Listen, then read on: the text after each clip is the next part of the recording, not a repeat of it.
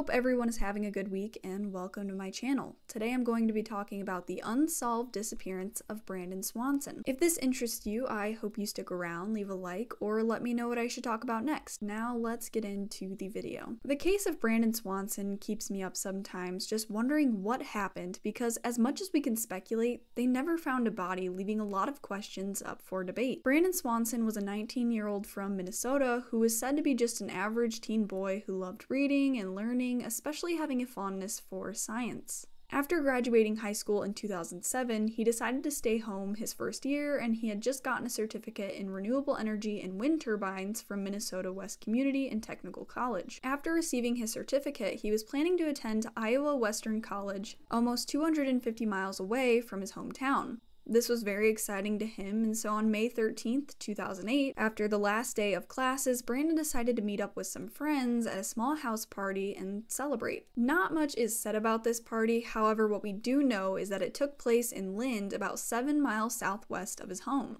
Allegedly, Brandon only had a shot of whiskey and maybe a beer. Multiple sources say that when Brandon left the house, he didn't seem intoxicated or acting differently. However, that was coming from other drunk college kids, so who knows how much he really had to drink. Brandon left the house party in Lynn and ended up driving over to Canby, about 35 miles northwest, to celebrate with another friend of his who happened to be moving away for school as well. It's said here that Brandon started drinking a little more, some saying he had maybe 2 or more drinks, but still didn't seem inebriated in any way. But then again, who really knows? Brandon wasn't a very large young man, being about only 5'6" and 120 pounds, so alcohol could have affected him differently. Brandon ended up leaving the party at around midnight, and after what should have been a simple 30-minute drive, things went awry. 2 more things that I want to mention about Brandon is that he was legally blind in his left eye and wore glasses. I'm pretty sure it's the left one, but if I'm wrong, you can let me know. Also, when he was 17, he got a DUI, but had a pretty light sentencing, so now that he was 19, if he were to be caught driving drunk again, he wouldn't be let off that easy. It's believed that rather than taking the straight route home on Route 68, he decided to take back roads to avoid the police and lessen his chance of getting in trouble for driving intoxicated. On his way home, though, he ended up crashing his car into a ditch, and after a couple of attempts calling his friends for help, he ended up calling his parents at around 1:54 a.m. He told his dad that there was nothing to worry about, he wasn't injured, and he just needed help pulling the car back onto the road. Brandon told his dad that he was somewhere between Lind and Marshall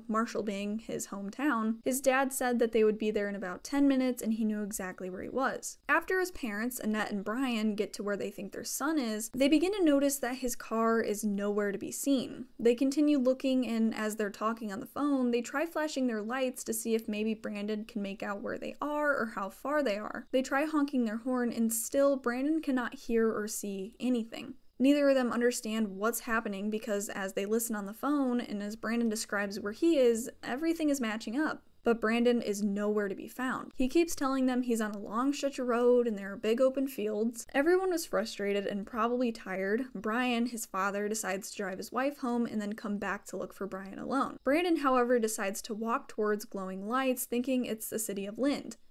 Instead of just following the main road, Brandon tries cutting through fields, with which his father Brian was understandably quite uncomfortable with. However, they stayed on the phone together the whole way until Brandon mentioned that he could hear running water and saw a fence. At 2:30 a.m., Brandon shouted, "Oh shit," and after the phone had disconnected, his father tried calling him back 6 times, and each time the phone went straight to voicemail. There are conflicting stories on if the phone disconnected right after Brandon shouted "oh shit" or if it stayed on the call, but his parents hung up and tried to call him back, so in case he couldn't find his phone in the dark, it would light up and he would be able to see it, being the last time Brandon Swanson would ever be heard from again. And early that morning, when his parents went to report him as a missing person, the police informed his parents that it's not uncommon for teenagers to stay out a couple days at a time. However, things would become more complicated after tracking the last place his phone pinged was near Porter, about 30 miles away from where he had claimed he was. With this, they were soon able to locate Brandon's car in a ditch near Taunton. Given the circumstances of him being intoxicated, it being dark, late, and on top of him being practically blind in one eye, it's believed that Brandon had no clue where he actually was and genuinely thought he was closer. So this is where I want to go over the possible theories of what could have possibly happened to Brandon Swanson.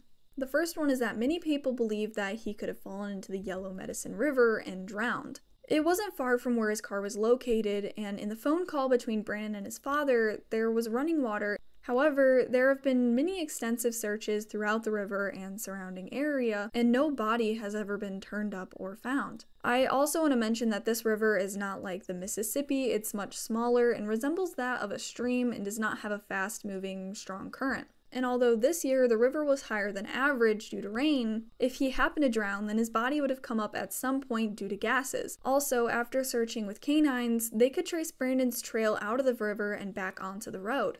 The second theory is that Brandon may have died from hypothermia. After walking out of the river, he may have ended up freezing because the temperature was only 40 degrees Fahrenheit, which is pretty cold on its own, and for somebody just walking around with wet clothes, probably not the best combo. However, as I've mentioned before, they never found a body, and if he were to lay down and pass out, surely the dogs or search teams would have found something, right? Well, that kind of leads us into the third theory, and that is the reason a body was never found was that Brandon may have been run over by farming machinery from an unsuspecting farmer. Let's say Brandon wandered into a field and laid down and never woke up, whether that be from hypothermia or just being exhausted in general. Planting season for Minnesota is mid to late May, which is right around the time he disappeared. It's not too far-fetched to think that maybe while a farmer was out late, he didn't see the remains and ran them over, and with wildlife, there may have been nothing left to find. As sad as that may be, it's a possibility. Allegedly, one of the dogs actually had a hit on one of the machines, but the farmer ejected a search and nothing came from it. Some may say that's suspicious, which, yeah, but it said multiple farmers rejected searches on their land as well.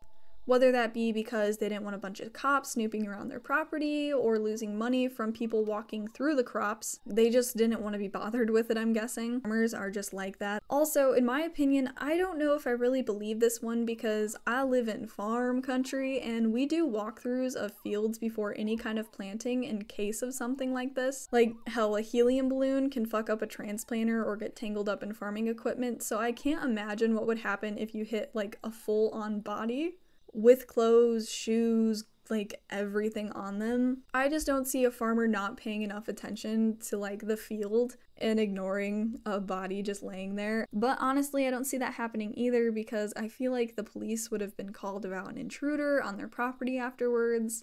Like, who defends themselves and just automatically hides the body? Unless Brandon had stumbled onto something that he shouldn't have, like perhaps a farmer was planting a little something other than soybeans and corn and got afraid, shot Brandon and hit his body. Some believe Brandon may have been hit by a car as he was walking down the road and the drivers hit his body. Some believe he was kidnapped, and since he was walking near a major highway, it's also possible someone picked him up. The fifth and final theory is that Brandon may have fallen down a cistern or a well, and there's no way to tell since you would have to go over the exact spot he did, and the odds of that are very low. Some people don't believe this because the area, it just doesn't match the geography and why there would be cisterns and wells, and a lot of people don't believe this one, but who really knows? I mean, there's not like there's a better answer. It's just really upsetting because he has to be somewhere, and the fact nothing has ever been found is just so wild to me. I do hope something comes out of this because my heart just goes out to his parents. Being so close to him and even having him on the phone and then just nothing. I feel so terrible and I can't even imagine how they feel. He had a bright future and I don't think he ran away, but something definitely happened that night and I hope the truth comes out sooner than later. Something good did kind of come out of this case because working alongside Annette and Brandon Swanson, the parents of Brandon, state legislators and Minnesota law enforcement leaders were able to replace their outdated Missing Children's Act to provide much-needed legal protection for missing adults. The new law signed by Minnesota's governor on July 1st, 2009 requires Minnesota law enforcement to report and investigate without delay the disappearance of any person over 18 years of age. Which is kind of a win because if it would have been in place during the time Brandon went missing, maybe they would have been able to find him. I think the cops kind of dropped the ball on this one too. I mean, I don't hate cops, but they definitely could have done something a little more. Considering it didn't seem like a teenage boy who just wanted to like run away and go do something or get away from his parents. He called his parents for help and they were actively looking for him, and then they go to the police and the police are like, yeah, there's nothing we can do. boys are boys, teens are teens, good luck. I wonder if any of them felt guilty afterwards, like, man, maybe we should have done something here. Wonder what would have happened if they went out looking that morning for him instead of waiting, because if he had fallen down like a cistern, maybe he hurt himself and he wasn't able to get out, or calling out for help, or he knocked himself out and he trapped down there and starved, or died from an injury, and those cops could have been able to find him that night, but instead nothing. There's just so many parts to this case that don't add up in my mind. Like, where is the body? Even if a farmer were to run him over, there would still be something left. There's absolutely nothing of Brandon. They couldn't even find his cell phone. And the doors of his car were all open when the police found it. So that could be a sign of foul play or something. It just seems odd. There's something missing. Something is just not there. That little bit, or if, I don't know. But I hope it's solved. I hope something comes from it because it's just so sad.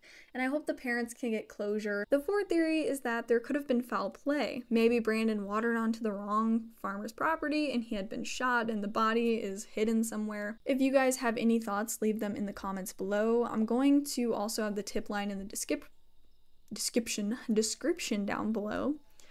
If you take anything from this video, just don't drink and drive. A lot of this could have been avoided if he had just called his parents first or had a sober friend drive him home. I think another reason why this case bothers me so much is that it all could have been avoided. But yeah, I hope you have an amazing week. I am so sorry for my absence. Life has been really lifing lately, and yeah, but I will be back on that grind, baby. Also, I don't want to be a faceless channel. I broke my phone camera and I only have the mic, so hopefully I get a new one soon. Thank you for watching. Leave a like if you liked the video, and maybe subscribe if you're feeling up to it. If I left anything out, just let me know. I'd love to fix it. But yeah, thank you for watching, and I will see you in the next one. Bye!